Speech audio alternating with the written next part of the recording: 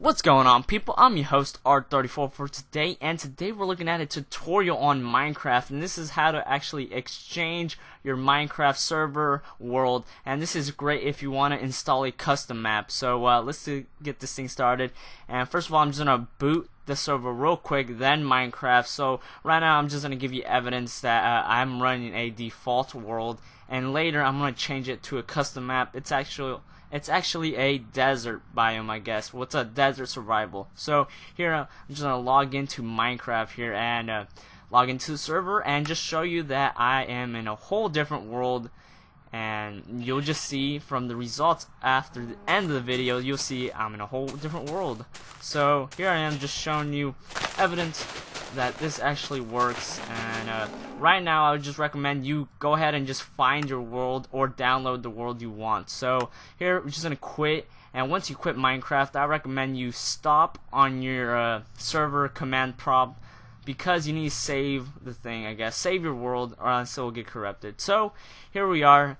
We're going to go on step 2 here, and right here I'm just going to just show you that you have to delete your old world, and if you have everything default, it will just say world. If not, you will have a whole different name. But look at that.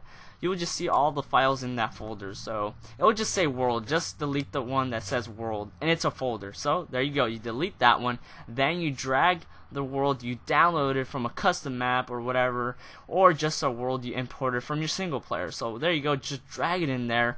And now next step is we're gonna locate server properties here, and we're gonna, I guess, rename the world because it's gonna say world, and we not want right here. We're actually gonna name what the world is, and mine is gonna be, as you can see there, it's gonna be survival. No, it's gonna be desert survival 2.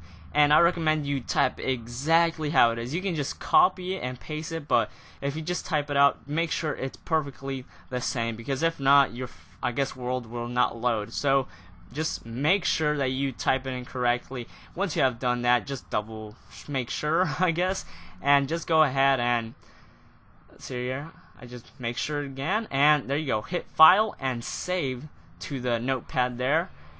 And there you go. Just you can exit out that. Now we're gonna go actually boot up our server here, and hopefully, fingers crossed, this actually works, and hopefully it actually works for you. So basically, this is the final stretch of the race here, and if you get messed up, I guess, or lost in this tutorial, go ahead and comment below, and I'll try to do my best and explaining what I can do to help you on making your I guess world exchange to your Minecraft multiplayer world, I guess, a transfer successfully without no problems. And voila, like I said, it's a survival, I guess, desert, I guess, custom map, I guess, or something like that.